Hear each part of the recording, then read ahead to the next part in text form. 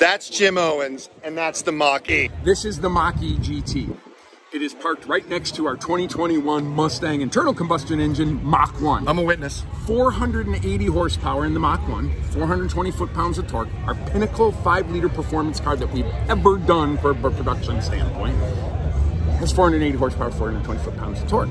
This one behind me, 480 horsepower and over 600 pound-feet of torque. So the 4-door Mustang is going to blow away the 2-door Mustang. Yeah, What you're saying, basically. 0 to 60 in the mid-3s. Yeah. Right? That's my Shelby GT 500. Yeah. 0 to 60. And the car doesn't go like this. It just goes. Torque is instantaneous, yeah. right? I mean, when you come, it's a boom, and you go in there. But then on top of it, what we did was on the GT Performance package, so we took the Brembo calipers. You take the MagneRide suspension.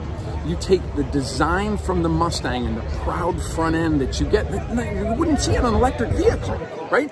That changes Americans' opinion of what driving electric is about, and what better way to do it than with the Mustang as part of the Mustang family.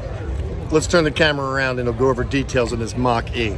As you see, first, the hood line, right? That sloping nose that comes down that matches the Mustang. The wheel lip that kind of comes down over here and matches the Mustang. Performance Pirelli tires. And you have 4-piston Brembo brakes that actually help the stopping power of the vehicle. Oh, yes, they do. From its performance section. Does it, with the electric, doesn't it, when you let off the gas, doesn't it actually slow itself down without even the brakes? There are some of those things that are controlled in the electronics to help that, but this is when your performance Mustang Heck yeah, heck yeah. Right? And what you want deep down in places you don't go at night, you want those 4-piston Brembos on there, right? True. When you're doing 0 to 60 and mid-3s, you want to be able to hit the brakes and stop. You can drive fast when you know how you can stop. You can stop and always drive safely on the roads. But like when you're on the track and you're autocrossing this, that's when you want to hit those 4-piston Brembos. Thanks, Jim. That is cool.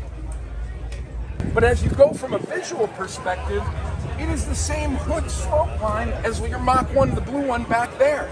And it has those abilities, and the pony tri-bar lights on the back, right? I mean, you gotta have the sequential pony tri-bar lights on the back, and of course the GT badge, right? Which was, before the Mach 1, the GT was the pinnacle of Mustang performance until you get to the 350s that Carroll and his merry band of hot rodders put together. But all of those components together, with the brakes, with the performance tires, and the MagneRide suspension, and the 480 horsepower and 600 pound-feet of torque, that is what makes it true Mustang and a welcome member of the Mustang Corral. Thank you, Jim. I always love talking Mustangs with you. Yes, you're too kind. It's about Ford. It's about our history. It's about America. Remember that.